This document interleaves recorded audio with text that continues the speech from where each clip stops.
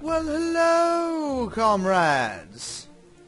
Commissar Bro here for a, what is it, second, third? This is, I think, the third helping of the rise of Djibouti. That is correct. We're back for a third foray into the world of the geopolitical simulator that is Superpower 2. And as you can see, Djibouti is not liked. Not liked one bit. But Djibouti is doing very well for itself, you could say. But things aren't all good and dandy in the now larger country of Djibouti. Although we have conquered previously Somalia and Eritrea, we are, well, I don't really know. I mean, things are alright here, I guess, but we're not, like, rich, and we don't have too many good things going for us, but we have begun construction on our amusement parks, as was previously mentioned in the previous episodes. But basically, let me be serious for a moment. The situation this fledgling nation is facing is an inability to grow. As you can see, I'm not producing like any resources.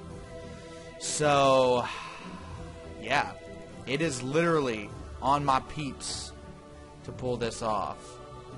And I really didn't want to have to raise taxes again, but it's looking like I'm not having much choice.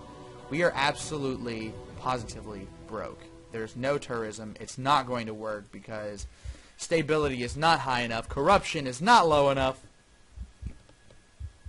And these are all problems that unfortunately are going to take some serious time to fix. I mean, just like healthcare and education and Greater Djibouti. No, I'm sorry, Djibouti. No, it's not Djibouti. Sorry, comrades. It's Djibouti. Djibouti. Remember, I said it like last time. I would just keep saying Djibouti, but it's that D, man. That D fucking throws me off every time. Anyway, the important part is we have to find a way to increase the amount of money we're making because we are consuming way more than we're producing, and that's a really, really, really, really bad thing, especially when you consider that more than half of my income is coming off of other countries. So, we're going to just have to figure this out. I'm thinking I'm going to have to just cut foreign aid to other countries almost altogether. Because, look at that. I mean, I'm throwing away $1.4 billion to the world every year.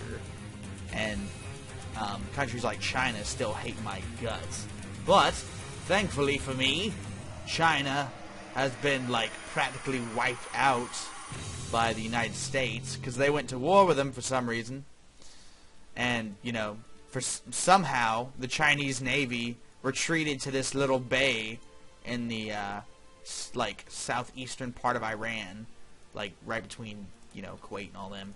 And the United States fleet is systematically wiping out this last stand of the Chinese Navy. This is good news for me, because that means if I go to war with one of my neighbors, I won't have to worry so much. But something else is developing. In Ethiopia, for example, they have a massive army of 628,000 infantry alone. It's ridiculous.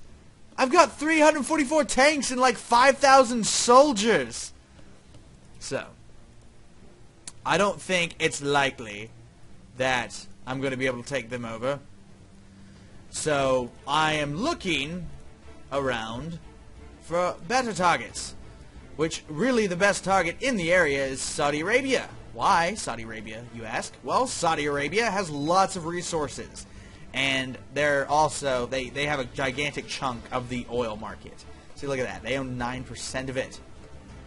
Let's pray Djibouti can come. Djibouti! Shut up, Commissar. Shut up. It's Djibouti. Djibouti. Djibouti. Okay, anyway. Hopefully, we're going to be okay. Let's find out. Alright? So, in a desperate bid to basically make a jump on Saudi Arabia. I have decided to buy as much stuff off the black market as I can and plunge my country into probably inevitable debt. So, I am relying and hoping that this works. If it doesn't, boy, if it doesn't, Djibouti may not get the theme parks it so desires. The people of Djibouti demand it! So hopefully, it'll happen. Fight aircraft. Yeah, that's right. I want a fish bed. How about a flogger? Yeah, that's right. Oh, an F-4 Phantom. Oh, that's what I'm talking about. Fighting Falcon. More floggers. More fish beds. Mirage. Alright, good. I still have money. Alright. Now we have to design a destroyer. It will literally be the weakest destroyer in all of history. And we shall call it the Djibouti. Wait. Yes, the Djibouti Pride. Okay. The Djibouti Pride. Shit. I can't make it. I literally need, like, 1 dot. By the way, let me slow this down real quick. The world is absolutely at war. Like, I mean, China has pissed everybody off and nuked Zambia. I don't really know why they nuked Zambia, but they nuked Zambia as if Zambia deserved it. The United States absolutely hates Saudi Arabia. So this is a good thing for us. Very good thing. Because that means we can just walk right across the border and take them over without any, you know, one the wiser. Well, not so much like, you know, walking across the water, because there's clearly like a gigantic body of water between us, but, you know, yeah, we're gonna swim across. The Djiboutians shall swim! We don't need destroyers, damn it! Alright, so, war has been declared on the country of Saudi Arabia. Problem is, looks like a lot of people like Saudi Arabia. So, our only hope is that using the 9th most powerful military force in the world, Djibouti will be successful. Really think about that for a second. Djibouti, the 9th most powerful military in the world. It's just completely nonsensical. Alright, the Djiboutian forces have made landfall. Now we pray. Or at least they'll be praying after we run them over with all of our tanks! Rise of Djibouti! I am never gonna get that right! I'm nervous. If I lose this war, this could be the end of Djibouti. But we must have faith in the Djiboutian military might!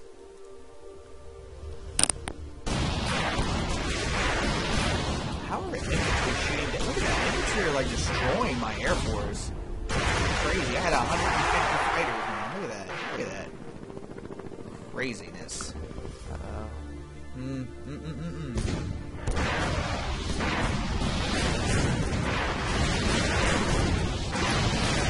Alright, yes, we're dominating. Lost all of our fighter aircraft, but we're dominating. We just destroyed the forces of Kuwait, Oman, and whoever the hell, I think Azerbaijan or whatever. But it doesn't matter. It doesn't matter who they are. They all bleed the same. Uh-oh. This could be a problem. Oh, wait. Not with the mighty tank forces of Djibouti, it's not. It never is.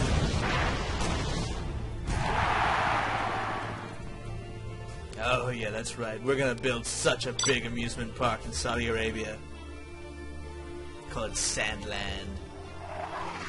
You can have you a nice cup of sand. You can have one of those nice little umbrellas in it.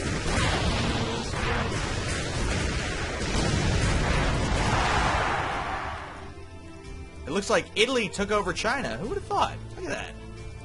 Seems like a bad idea. Hopefully they don't annex them. Alright. So we gave it about a year or so. And now we are annexing Saudi Arabia. I hope this digs me out of this deep ditch that I am currently in. Or about to be in. Oh, no. No. They came marching over the border. I hope they didn't take it back. No, they did not. Who is this? Get the crap out of here. The Djiboutian tanks will not take your movement corner, threshold, or whatever. Die! Oh, it was Oman. That's who it was, Oman. Oh, they actually killed a lot of stuff. Oh, that's worrisome. Ah, at last! Saudi Arabia has been conquered by Djibouti! That's right. Now let's bring down this tax rate. Because now, Saudi Arabia was making so much money. Look at that! Look, that is ridiculous! Oh my god! These dudes are freaking loaded! Apparently the Saudis just... they weren't running their country correctly. Oh god. I didn't mean to fix that. That's not good. I think I made it exploded. It did. There we go. Alright, that's more reasonable. Yes! Djibouti is rich! The world hates us now, but damn it, we are rich! We've hit the big time, fellas! Alright! Let's get healthcare up. And environment up. Let's start caring about things. What's stability at? Yeah, let's raise these MFers. Yes, that is right. Djibouti, baby! We're gonna turn this into the greatest hotspot in the world. Oh, that's where all my money's coming from, is taxes. Jesus. Alright, well, we'll still bring it down. Let's bring it down like 5%. And 8%, whatever. Alright. Bask in the glory, my people. Bask! We are rich. This is something we're not used to.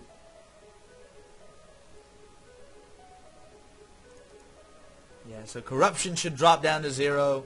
Stability should go up to far more manageable levels. And everybody in Djibouti can now be that much happier to live as a Djiboutian. Yes, the great Djiboutian race. Oh, this is just dandy. I'm excited. Let's look at this. Alright. We tripled our population. Our economic health is, like, through the roof right now. It's, like, not through the roof, but it's pretty good. You know, look at where we came from. Take pride in this. This is great. And we have some leftover money where we can actually start playing around with the market a bit. So that's what we're going to do now, is we're going to start increasing our production of various materials to help us make some more money. And to at least meet our consumption. Because if we meet our consumption, then we can start increasing it over consumption. And start, like, basically trading our stuff off to other people. Give them our crap. But on that note, I think I'll go ahead and end the video here. We're at a good place. Djibouti. This is a great day for Djiboutians everywhere. For they exist everywhere. And are all-knowing. Know everything. And we're going to find out, man. We are going to find out just what we can do with Djibouti. Oh, terrorism. Oh, that's a great way to end this. We were the target of a covert action by Thailand. A failed terrorist act. Alright. Well, that might just be who we go deal with next time on Dragon Ball Z.